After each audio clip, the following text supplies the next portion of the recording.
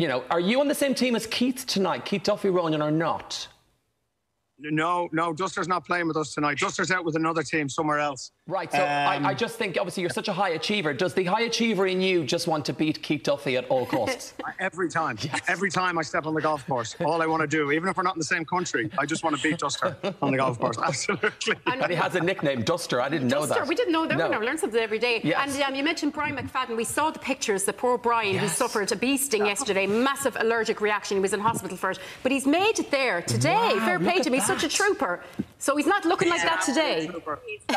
But Brian's love of golf outweighs his visuals and how he looks at any moment. He'd much rather be playing golf. No, he's an absolute trooper. I was speaking with him yesterday when he got stung, and he was worried, and we were all worried for him. But thank God he got medication, and he's fighting fit, and he looks great. He looks great.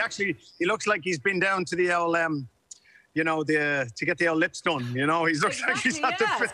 Why did I feel like he was talking to me there? I went to cover my face. I wouldn't know what you're talking about.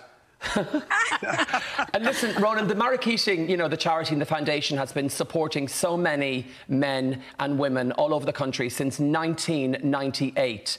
So tell us, how important, you know, the work that you guys do and the charity and the money raised, how will it help people? Well, we're not government funded, so, you know, it's all about getting out and doing events like the golf event to raise money for the 3 mobile units. One of our units is basically off the road now. It's so old. So we need to basically raise enough funds to get a 3rd unit back on the road again. So today and tonight is all about getting the 3rd unit back up and running again. It's been incredibly important what it's done over the last 20 years, the 3 units, reaching places that don't have medical centres and so on.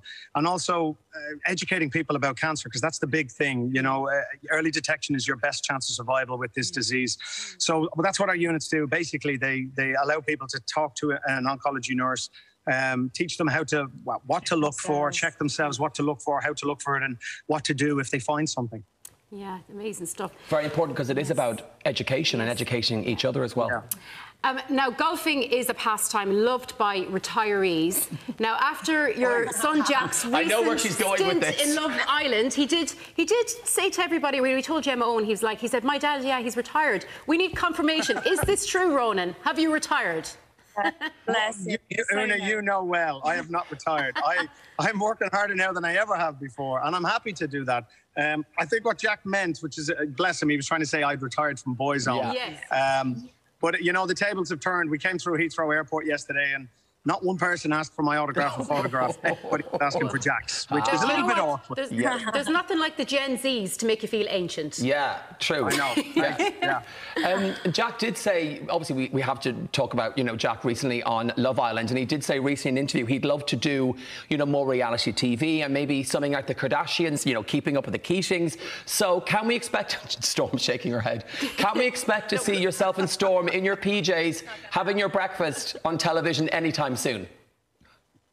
No, it's not nothing like that. Missy and Jack would love that. Yes. They talk about it all the time, but Ray and I are a little bit more reluctant.